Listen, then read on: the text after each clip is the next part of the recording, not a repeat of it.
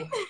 How You are you accepted doing? my request. I know. Well, listen, I was having a little bit of some technical difficulties, but we are here now. How are you doing? I'm fine. Talk about technical difficulties. Let me reframe this business. First of all, I love your glasses. Those are so cute. Oh, thank you. You know, it's the being in the house. I'm just like, let me just be comfortable. You know what I'm Right. saying? We've Absolutely. got so much going on in the heart. Why, if you know? Yeah, no, absolutely. I will definitely chat about that, but I do want to say congratulations. Season 5, we're 1 week away for Greenleaf. How excited Yes. are you? It's a completion of an entire series. How does Yeah. it feel stepping away from it, and what can we expect? It is a momentous occasion for sure. How does it feel stepping away from it? Well, I feel as though I carry this legacy with me all the time. It's just part of the way that I walk through the world now, because we have done a really great job of, I think, of putting a spotlight onto our experience and talking about and celebrating our voices, our beauty, loving our culture.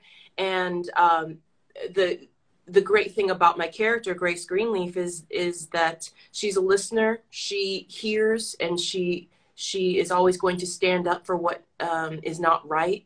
And I think that now I move through this world and people see that part of my countenance. And it has been a great gift to me, professionally and personally. Absolutely. I've really enjoyed it. Absolutely. What's the one thing that you're going to miss the most about your cast? I know that, I mean, it's been almost 5 years with them, and I know it's obviously a family unit now. So what is it like? I mean, obviously you guys will stay close afterwards, but. Yeah. What am I going to miss? Yeah, I was talking about this the other day. We had so much fun. I'll miss my siblings holding me down and tickling me until I scream bloody murder. I'll miss the jokes on set. I'll miss Daddy and the way, well, they're still going to be in my life, but the way that you walk through these halls and the corridors and you can hear the bishop singing from echoing down the way, and his jokes and his isms. He's just so he's such a classic. And Lynn has spot on impersonations of everyone. Those are hilarious. There's a lot of things. I'll miss the crew. They're such good people, and they're so good at what they do. And they've really been my teachers. It's been my film school, because they've really taken me on. Any day off that I had, I apprenticed a different department, and I felt very lucky to have the ability to do that. Atlanta. We'll miss Atlanta. That's where we shot. Oh, man. Yeah, absolutely. I can only imagine. Because where are you now, if you don't mind me asking? I'm in LA. Okay. Yeah, I was going to say, I would have missed Atlanta too, especially the food. I can imagine that has to be amazing. Grace has definitely evolved over the years. What would you say was your first idea of Grace, and how has that idea evolved along with who Grace is today? What was your first initial thought about who Grace was when you first read the script or the treatment for Greenleaf, and how has that changed today? How has she also changed? When I first met Grace, she was in so much pain. She continues to be in pain, but she was in fear as well. And she was wielding that sword out of fear. And as we've seen her encounter all of her demons, slay them, confront them, deal with them, even when they abide within her own self, that she has grown, and also in her way of dealing with it. The moment that she stepped down from, okay, if you haven't seen season 4, here's a spoiler, okay? So catch up on seasons 1 through 4 on Netflix or Amazon, or however you stream your stuff. But here's the spoiler. When she was in the pulpit, she saw her stuff, her own stuff, and she said, okay, yes, I own it, and I will step down so that I can deal with it. The import of her, and I feel like all the characters have had to do that. They had to to turn the mirror on themselves rather than pointing the finger. And when there's an actual person that is looking at you like, look at me, meaning her son, there's no getting away from that, especially in front of the entire congregation, you know? Absolutely. Absolutely. I wanted to put out some facts about Greenleaf as well as the impact that it has made. Greenleaf season 4 became the #1 original scripted series for African-American women and total viewers, and was the #4 original scripted series on cable for all women 25 to 54. When you think of that impact, especially as a Black woman, all these Black women who look like you, who can relate to you in many different ways, what is it like to have a platform where you can reach so many people and have that type of influence? I mean, that's amazing. And I know for me, I've followed all 5 or 4 seasons, and I will into season 5. What is it like being able to touch your community in that way? At first, it was rather intimidating. I have to say that I had a tendency to kind of shrink from it because I'm an introvert. And as the import of what we're able to do for the culture, for our people, and also just for families, no matter what their skin color, that they were able to open conversations, they were able to feel seen in many different ways. It goes beyond just my personal comfortability. And I think that that is something that is extremely applicable right now, in that it doesn't matter if it makes you uncomfortable. Right. We have to look it right in the face, and we have to deal with it. You have to deal with it within yourself.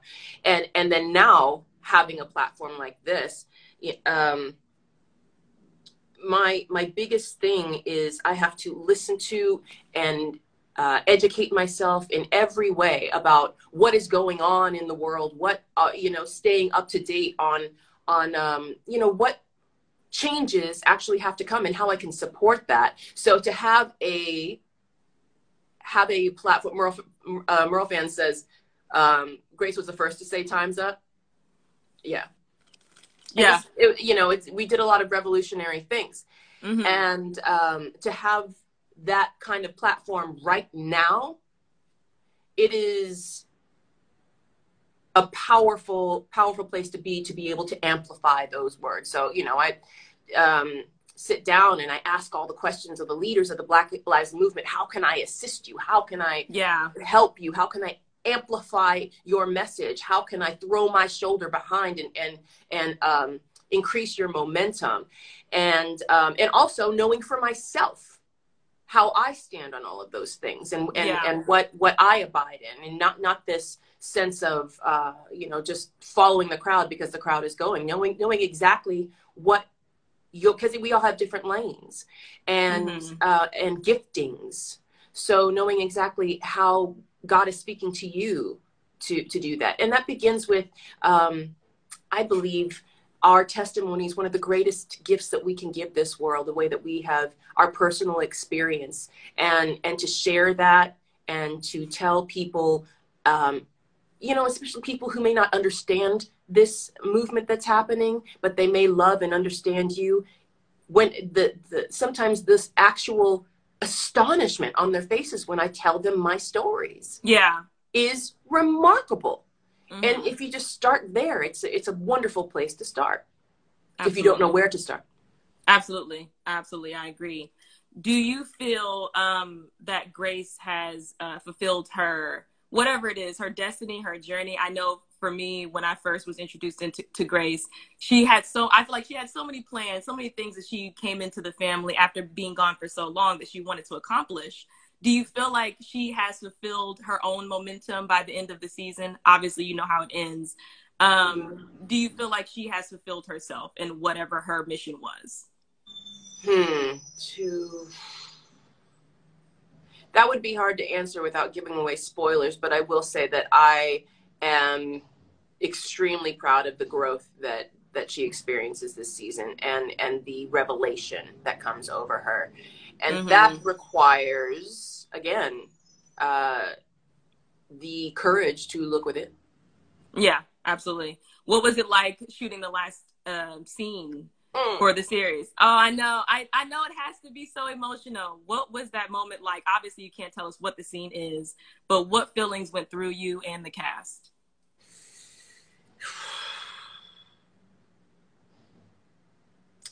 I will say that, no, when you see it, whatever you're feeling, we felt 100 times over. Mm-hmm.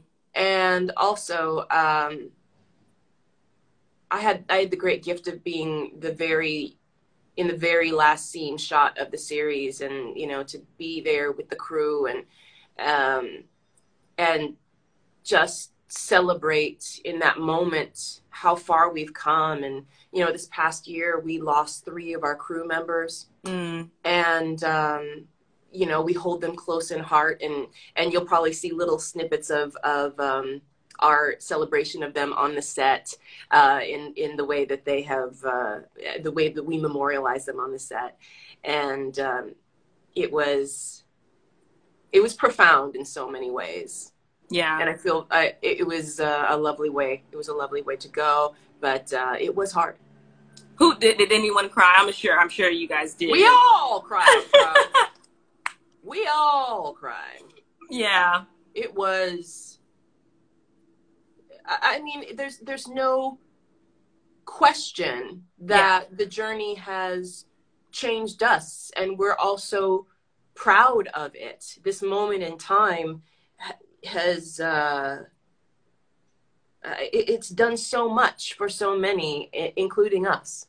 Mm-hmm. So when your work and what you feel is part of your purpose on this world intersect, it is a beautiful spiritual experience. And that's what Greenleaf has been. Absolutely. We won't necessarily see the end of the family. You guys did announce that there will be a spinoff. Yes. I know. So will we see? I know. I'm like, okay. Any details? Anything that you can give us? There was a short snippet in connection to you guys' announcement for season 5. What can we expect with the spinoff? Will it kind of shadow around the Greenleaf family, or will this be the next generation with Lovey and Desiree? What would you like to see, my dear? Ooh, I personally would love to see the next generation of the Greenleafs. I really want to see where Sophia, especially with the feeling of her not being able to have a child. I think that's very profound. A conversation that's not often talked about, especially within womanhood. Mm-hmm. And being able to tell that story for so many women who do struggle with that, I think it's nice to have a young woman who's going through that at such a young age. Like typically that's something that people struggle with when they're older, when they're starting to have kids. But this is a teen, an adolescent. Right. So to me, I would like to see Lovey's character, moving past the abuse. And so I think in all of those different conversations are things that happen to teens, young Black teens. And I think that's amazing that Greenleaf has highlighted that in such an amazing and comfortable and caring way.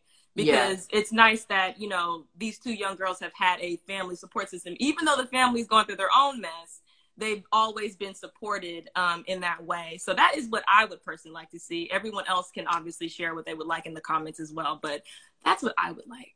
Yeah, do share in the comments. What would you like to see? But I am, my interest is piqued by what the life of the young people would be, especially watching this phenomenal movement and energy that the young people are in our world right now, and how they're just taking to the streets and saying, we don't give up.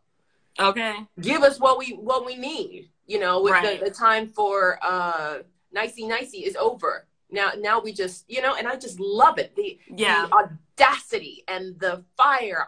There's something to be said for that. And watching that narrative would be really interesting as well. Yeah, absolutely. And obviously, you do have other things going on after the end of Greenleaf. The Flight Attendant is your next project. Can you tell us about that and your role and how you signed on for that? It's I'm in love with you too, whoever that is. It's a murder thriller that was actually, I believe, is supposed to be already supposed to be out now on HBO Max, but of course, as Iyanla says, the COVID got us. It right. Shut down production, and it's a fantastic show. I really enjoyed it. The writing is fantastic. The cast is extraordinary, led by the incomparable Kaley Cuoco, who, you all know from Big Bang Theory probably. And just good people. And I play the FBI agent who's getting to the bottom of things. Very studious. But it's been fun because, I was a New Yorker for so long and in the Broadway community for, a couple of decades. And I think the rite of passage for a New York actor was doing a Law and Order episode. And I've never done Law and Order, but now here I am shooting on the streets of New York as an FBI agent. And I feel like, I'm a New York actress now. Absolutely. No, I look forward to it because I would love to see you in a thriller. So that's exciting as well. What do you feel like? Because like you said, you do come from Broadway. Yeah. I would like to ask, obviously there's major differences, but what skill sets have you taken from Broadway that you've implemented into TV or scripted series? Work ethic for sure, a spirit of collaboration, humility to the craft, in that doing your very best with the work, being prepared, being on time, coming correct, because on the stage you either can or you can't. You have to train that your skill set, and I really appreciate that there is there's just a can-do attitude and a sense of togetherness. We must all do it together, and there in every profession there is I'll just say that it's a sense of collaboration, and I really appreciate it. I love the theater, and I love the immediacy of it as well, because I felt like that helped me in controlling the temperature of the room when Grace was able to preach and all of that, which was really, really fun to be able to go off script and just, let it rip. Yeah, absolutely. I'm going to see if some of the viewers are asking questions. So for people who are asking when this next season is, it's going to be in 1 week. Tuesday. Yes. Did anybody see Going Up Yonder last night? I did. I watched. Yes, absolutely. What'd you think? I loved it. I'm glad that you guys, it was nice being able to see you guys' different snippets of over the years and how you guys reflect on your character as well. Obviously Patti LaBelle being, come on. Yeah, right. Of course, that's just amazing. And while I hate the fact that we're in quarantine right now, it's nice that we're all able to collectively come together virtually. So it was nice being able to see you guys talk amongst one another in that way and have a comfortable conversation. I love that Keith David had said that he actually wanted to be a pastor. So this was his way of being able to live through his dream. So that was awesome. But yeah, everybody who has not seen it, please check it out. It is very heartwarming and very touching to see you guys all come together. And that's really how we leave off with season 4 is you guys are coming together. I want to know, obviously you can't tell us, but will the Whitmores push through, or will the Greenleafs be able to come together? And I'll say this, since you can't really give us that spoiler, who should we pray for within this next season for season 5? Who shouldn't you pray for? I mean, some of the things that pop up in this script, I was just like, really? It's amazing. But I think it's an interesting dynamic to have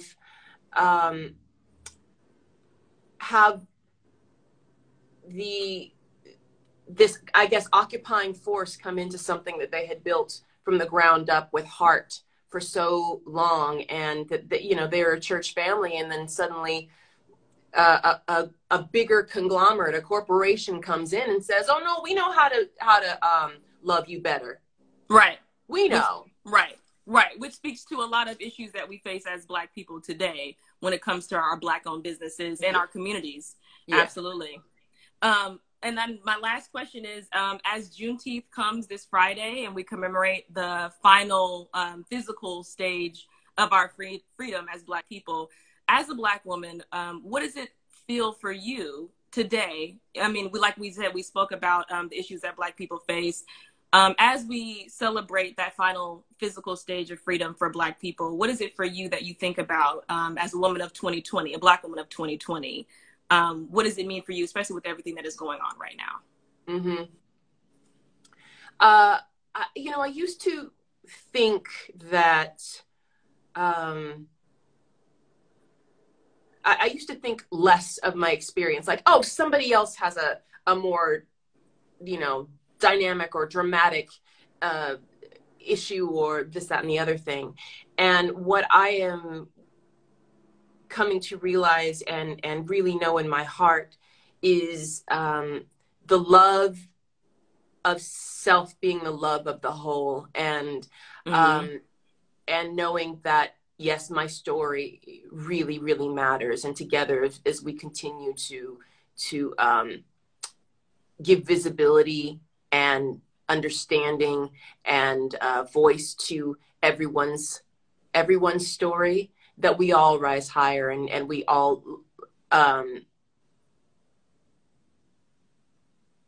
in valuing that, we value all of us. Right. Absolutely. Because they're not going to value us. So as we've seen, but right. I will say that our allies, I'm impressed. I'm impressed with the way that they have, many of them have engaged.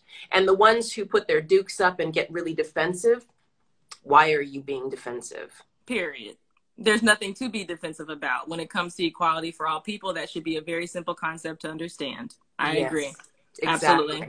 So the examination of all these things and the love of our experience is a powerful forward-moving tool to value ourselves. Absolutely. Well, thank you so much. A lot of people are asking, are Grace and Darius going to get back together? That is all. So Grace and her man problems, man. You'll see both of them. You'll see both of the men this season. Uh-oh. So you heard it here first from Merle, but congratulations again. Thank you so much for talking to us here at Where's the Buzz TV. Enjoy the rest of your week. And thank you again. Congratulations. Well, I'm proud of you. Thank you for amplifying our voices. Thank you for doing what you do. You're awesome. Thank you so much. And beautiful. Y'all like she beautiful? Thank you. I appreciate that. Same to you. And I'm going to have to find them glasses, girl, because those are super cute. But thank you so much. Have a great day. You too. Thank you. Bye. Where is the buzz? Where is the buzz? You said was mine.